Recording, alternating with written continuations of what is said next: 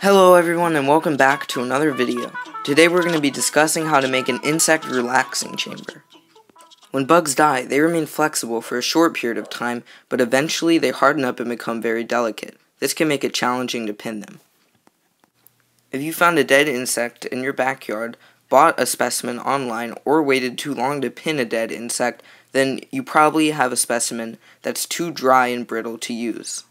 But don't worry, there's still hope. All you have to do is make a relaxing chamber. So now let's get into the tutorial. The first thing you need is a sealed container, such as this box. Then you need some sort of absorbent material. I'll be using these paper towels. Get it wet to the point that it feels moist, but not wet enough that it's dripping water.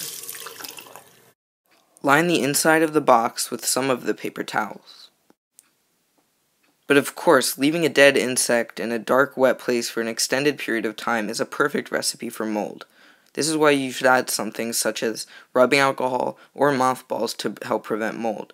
If you leave the insects in for too long, however, mold may still grow.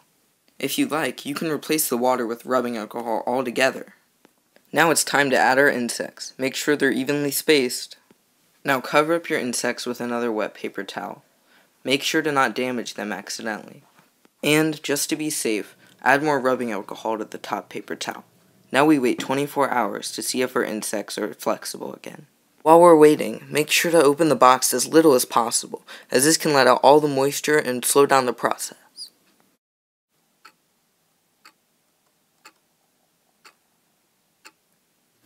So, it's been 24 hours, and now it's time to check on our insects.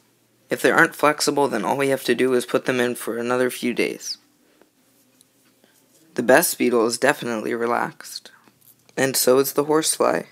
The cicada killer wasp seems somewhat relaxed, but could probably use another day in the relaxing chamber. If you enjoyed, please leave a like or subscribe. If you know any other ways to make an insect relaxing chamber, please leave it in the comments. Bye!